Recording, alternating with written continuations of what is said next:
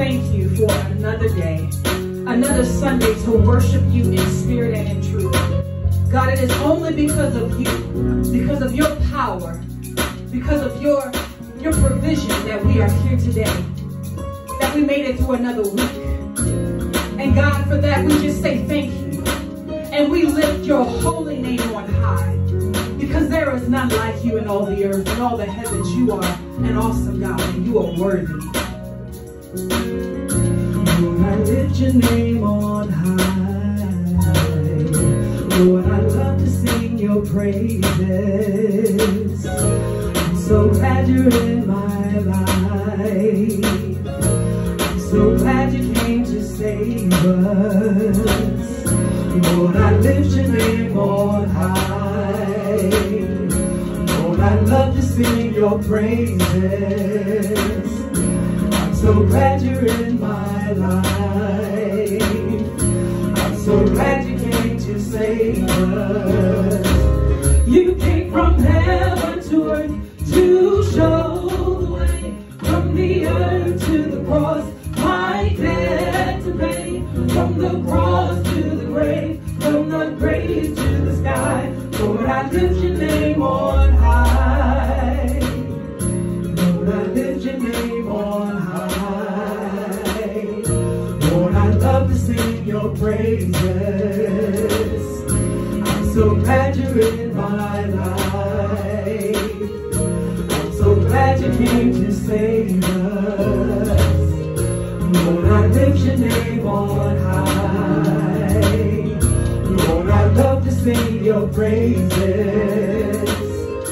I'm so glad you're in my life. I'm so glad you came to save us. You came from heaven to earth to show the way, from the earth to the cross, my debt to pay, from the cross to the grave, from the grave to the sky. Lord, I lift your name on high. You came from heaven to earth to show the way, from the earth to the cross, my debt to pay, from the cross to the grave, from the grave to the sky. Lord, I lift your name on high. You came from heaven to earth to show the way, from the earth to the cross, my debt to pay, from the cross to the grave, from the grave to the sky. Lord, I lift your name on high. You came from heaven to earth to show the way, from the earth to the cross, my debt to pay, from the cross to the grave, from the grave to the sky. Lord, I lift your name on high. Lord, I lift your name. I lift your name on high. Lord, we lift your name. Lord, I lift your name on high. Lord, we lift your name. Lord, we lift your name. Lord, I lift your name on high. Lord, we lift your name. Lift your name on high. Thank you, Lord. Thank you, Lord. Your name is holy. Your name is wonderful. You are marvelous. You are glorious. And you are worthy of all praise and all glory at all times. Thank you, Lord, that no matter what we're going through, you are wonderful. You are marvelous. And you are glorious. And you remain sovereign and always in control. Thank you, Lord. Thank you, Lord.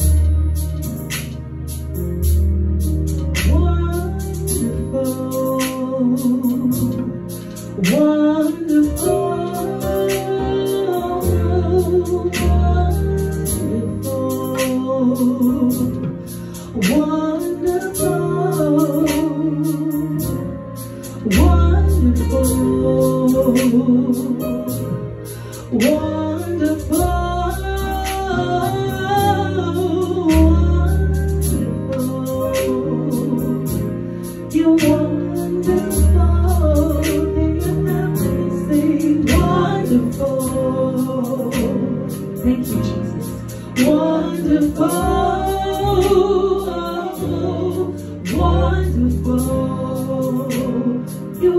wonderful, wonderful, and you're wonderful, wonderful,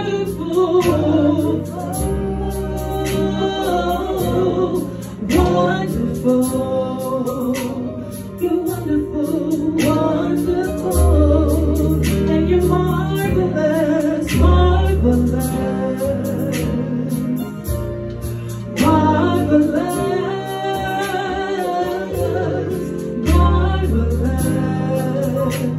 You're marvelous, marvelous, and you're marvelous, marvelous,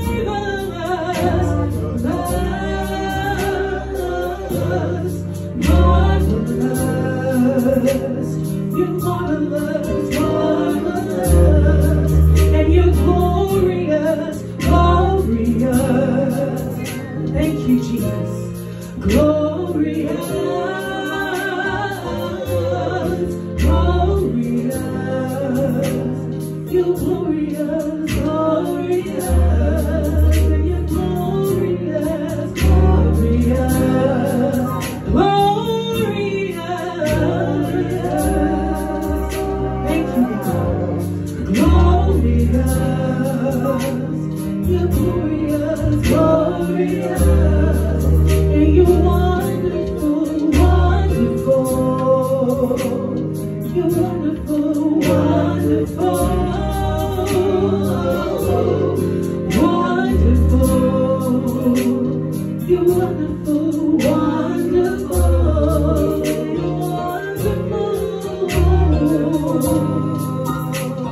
You're wonderful, wonderful,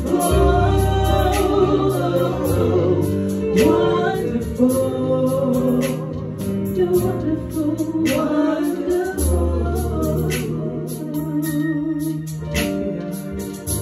Thank you, Lord. You are wonderful. You are marvelous. You are glorious. You are holy. You are righteous.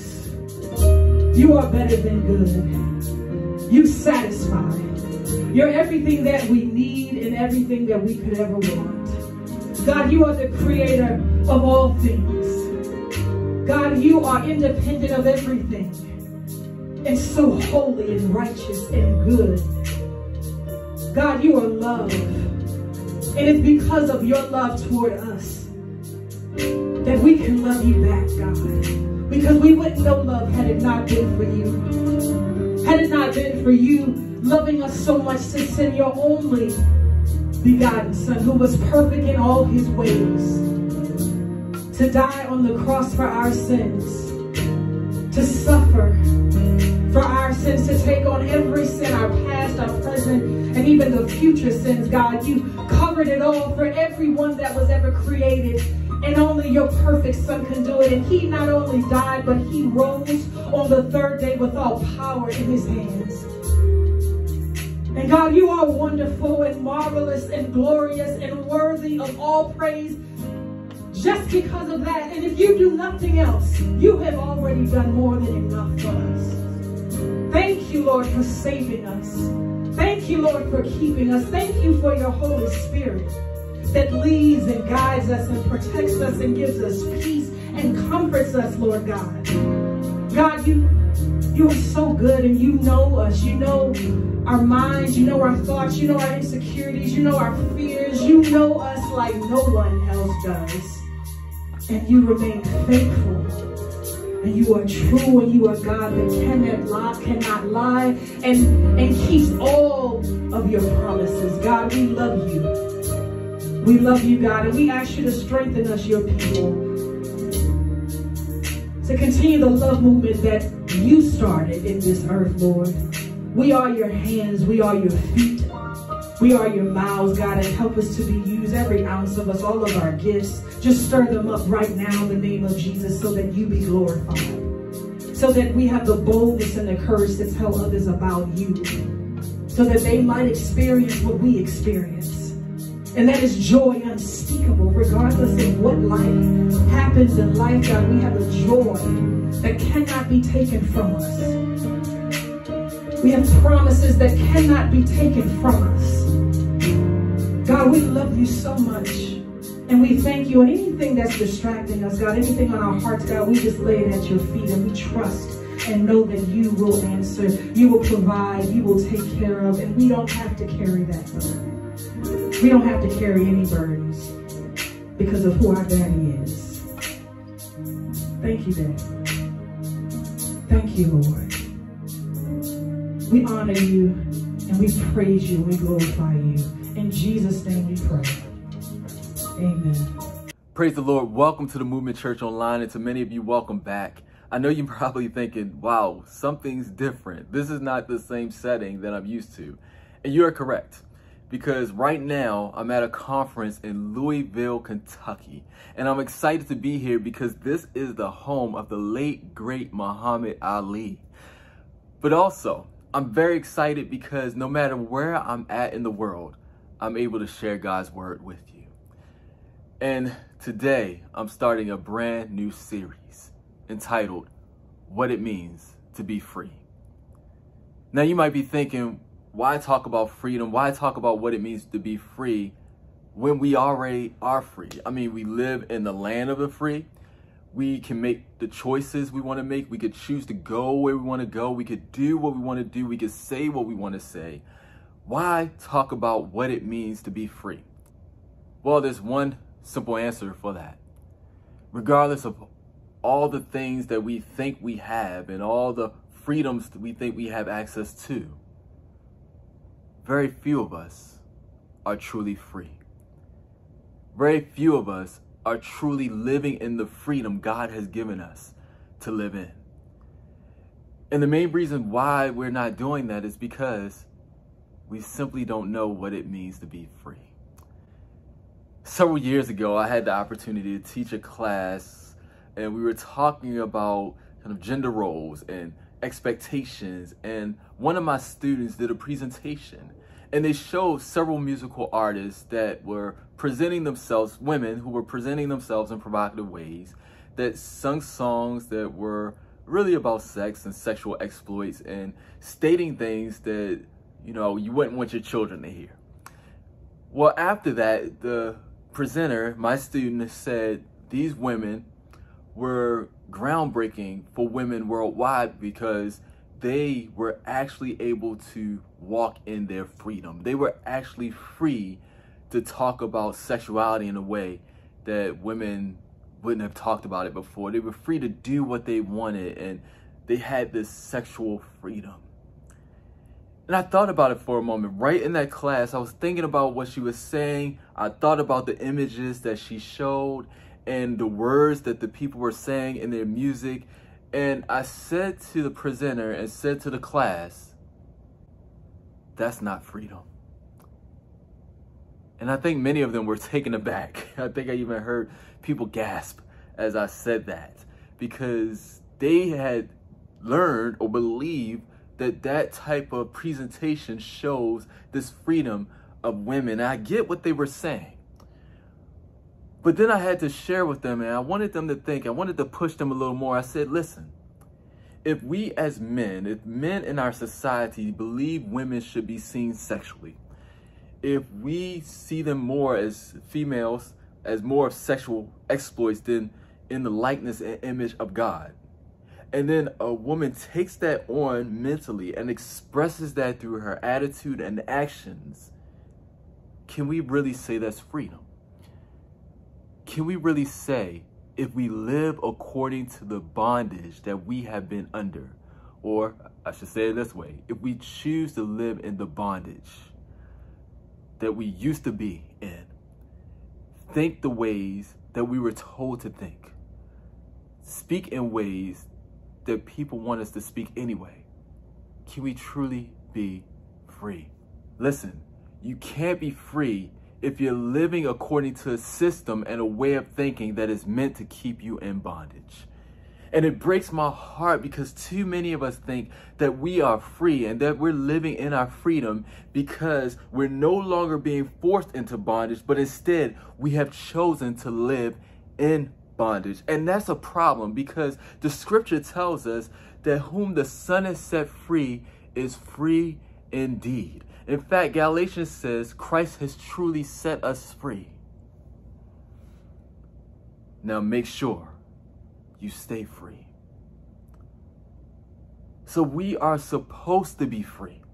In Christ Jesus, he has given us freedom due to the finished work that he did in this earth on the cross, getting up from that grave. We are free. Whom the Son has set free is free indeed, but yet those who are free indeed are still in bondage. They have chosen bondage. We have chosen bondage. And many of you have chosen bondage instead of the freedom that Christ has given you. It's time to be free. And in this lesson, I want to provide the answer what it means to be free. And then we will explore what that means even more so in future lessons and how to do so. So let's talk about that.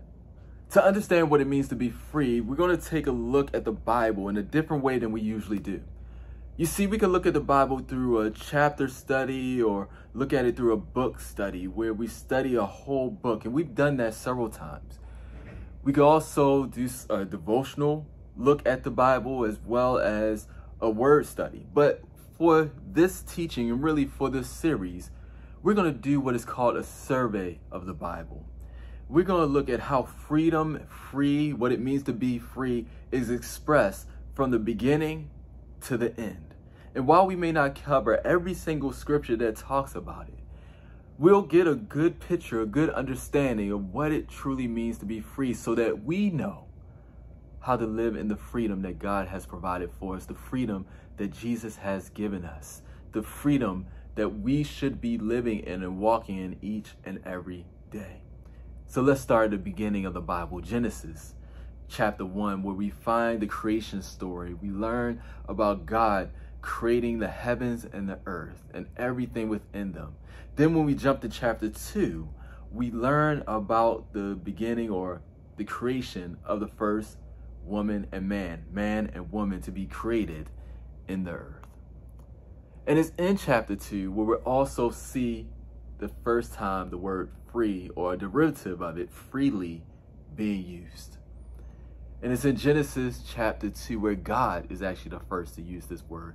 Genesis chapter 2 verse 15, it says this: "The Lord God placed man in the Garden of Eden to tend and watch over it.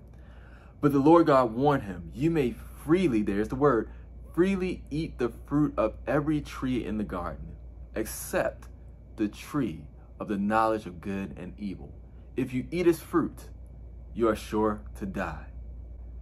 So God tells the man, you're placed in this garden, your assignment is to tend it and protect it. And while you're doing that, you have the freedom to eat of any tree around here, except for one, the tree of the knowledge of good and evil. Stay away from it, don't touch it. So the man had freedom right there. He had freedom to eat of everything that God had provided for him, everything that God told him that was good for him. He had that freedom to walk in that and to live in that, as long as he tended that garden, as long as he protected the garden, as long as he took care of the animals there, as long as he lived according to God's will. He was living in freedom. But when we jump to Genesis chapter 3, I want us to look at verse 1 because something happens here. It says in verse 1, "The serpent was the shrewdest of all the wild animals the Lord God had made. One day he asked the woman, 'Did God really say you must not eat the fruit from any of the tree in the garden?' 'Of course, we may eat fruit from the trees in the garden,' the woman replied. 'It is only the fruit from the tree in the middle of the garden that we are not allowed to eat. God said, you must not eat it or even touch it. If you do, you will die.'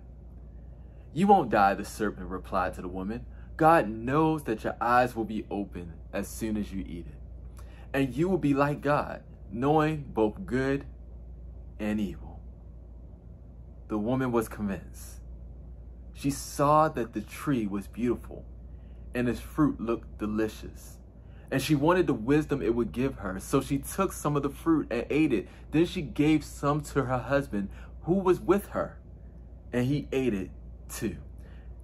Notice that in the first passage that we read from Genesis 2, God gave the man some instructions. He placed him in the garden, told him to tend it and protect it, and then he told him he was free to eat anything except from the tree of the knowledge of good and evil.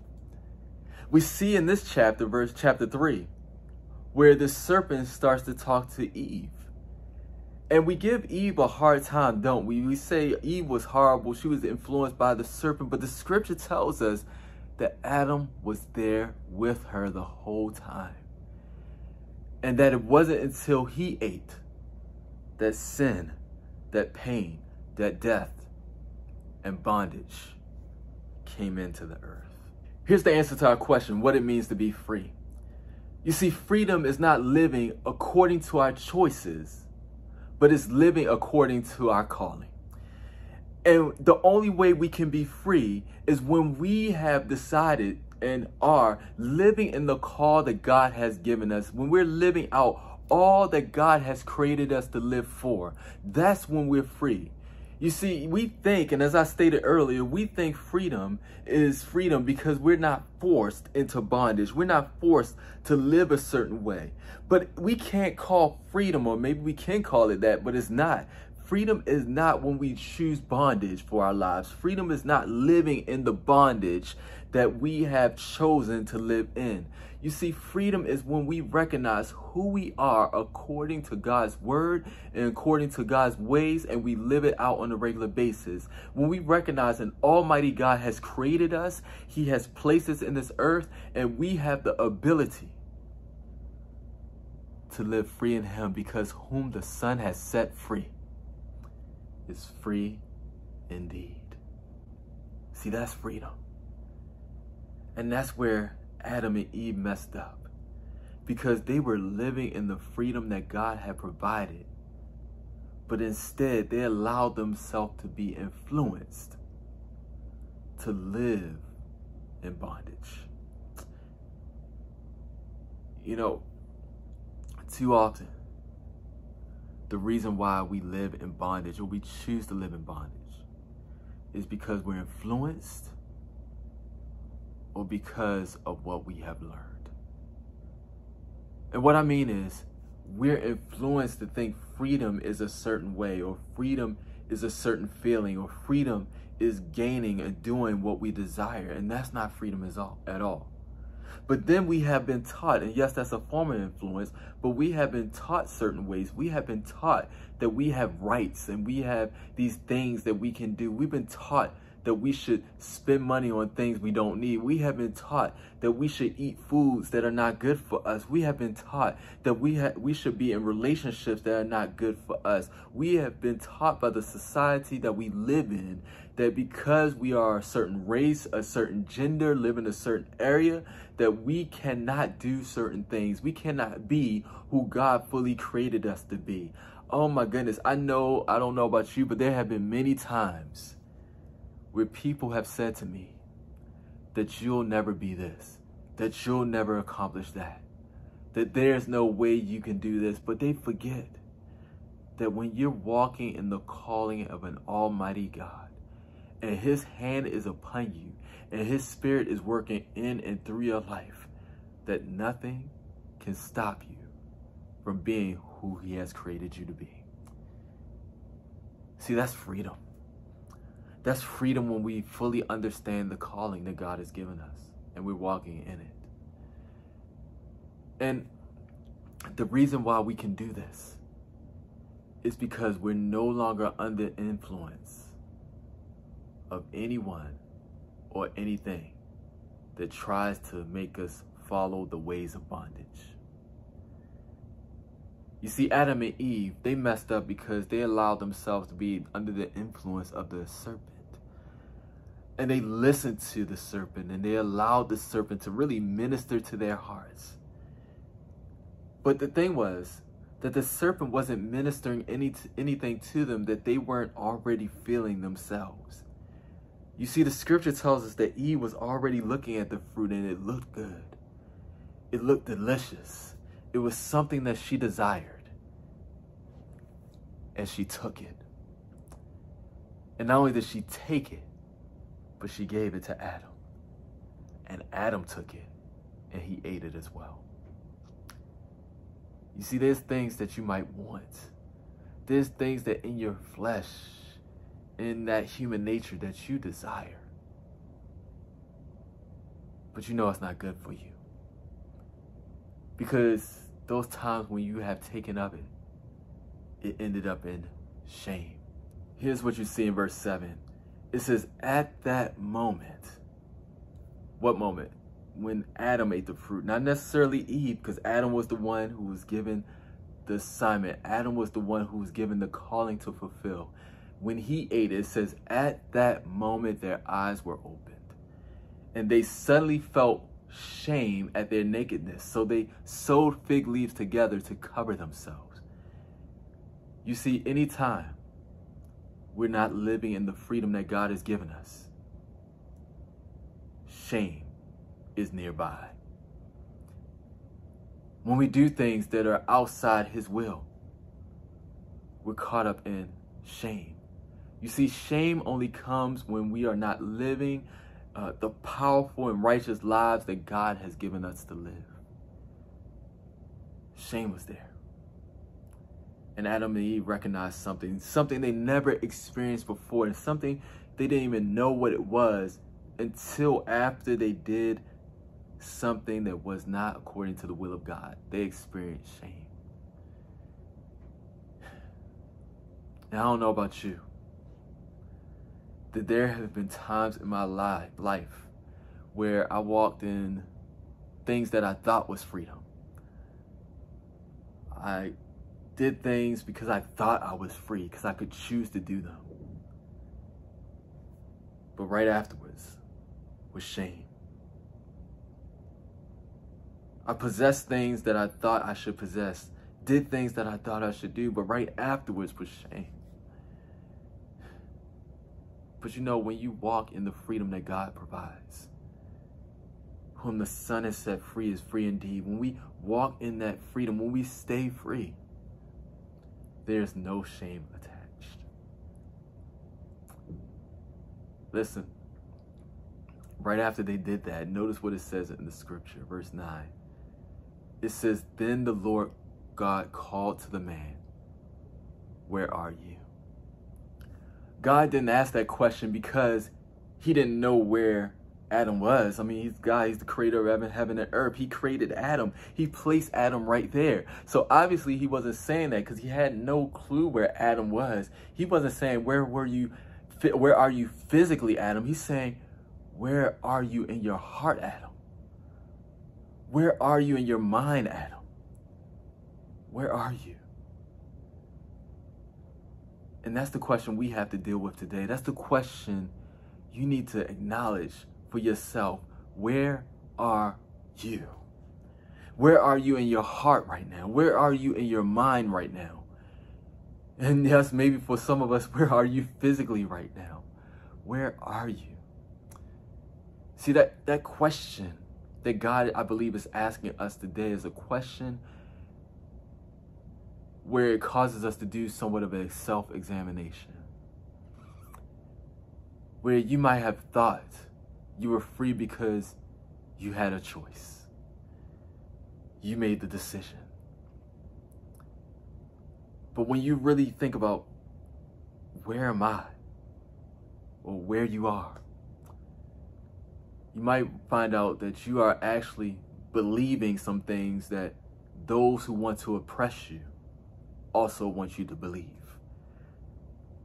We're living in the ways of the oppressor for our lives. We're allowing a society that want to keep us in bondage to keep us in bondage because we think that's the way we should be, that's what we should do, that's how we should live. Where are you really? Have you chosen to be in bondage to the systems and the ways of this country that want to keep you in bondage financially, want to keep you in bondage by eating things that cause you to have bad health, or living with, or being with, or talking to, or hanging out with people that are no good for you? Where are you? There's so many of us, so many of you, that are living in bondage today because you haven't forgiven people that have hurt you. And for some of you, that hurt, that pain was years ago. Today is time to break free of that and start living in your calling. It's time to forgive, because when you forgive, it renews you, it refreshes you. There's some of us that are living in the bottomless pit of despair. We're looking at ourselves as if we're not anyone or anybody, that we're nothing. But God didn't create you as nothing. He created you as something fearfully and wonderfully made. Marvelous are his works. You are greater than you think you are because of who God is and how he has created you to be. And if you are a Christ follower, he lives in you. Pick yourself up and start living according to the calling. Start helping other people, being in people's lives, being a blessing to others instead of making the light and the focus on your own life and what has happened to you. Some of you are discouraged today and in bondage of discouragement. It's time to encourage yourself in the Lord. He has created you and made you, and he has great things he wants to do in and through your life. Where are you? Are you living in your calling or in your choices? Are you under the influence of everything else, or are you under the influence of an almighty God? Are you focused on how many likes you get, how much followers you have, or even on the lives of others? You live your life based on how others are living their lives. Are you basing your life on that? Are you living under that type of bondage? Or are you living the life that God has created you to live, where there's freedom, where there's life, where there's victory, where there's glory, and where there's love? It's time to recognize where you are. And if you are not where God desires you to be, if you're not fully living in the calling God has for your life, today's the day to break free and to experience true freedom. Not freedom that we are told through the Constitution, not freedom that we think we have through our choices, but the freedom that God has given us by creating us, by establishing us, by saving us, by giving us life, and by filling us in with his Holy Spirit. The freedom that he has given us. It's time to walk in it.